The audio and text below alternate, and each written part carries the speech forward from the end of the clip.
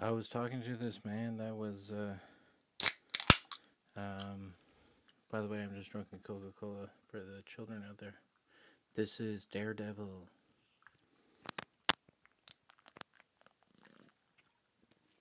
He's on most of the cans. Pretty ballin', eh? And there was like Deadpool on one of the cans, and that other guy, Anyways, he was doing drywalling on a renovation, and he gave me 2 cigarettes, and it was kind of funny because I was going on about my life like drunk. It's like, yeah, like I went to university at University of Victoria, and then, like worked a bit, went to rehab, but he had a tattoo on his arm. I might as well just say what it was. It was a grizzly bear.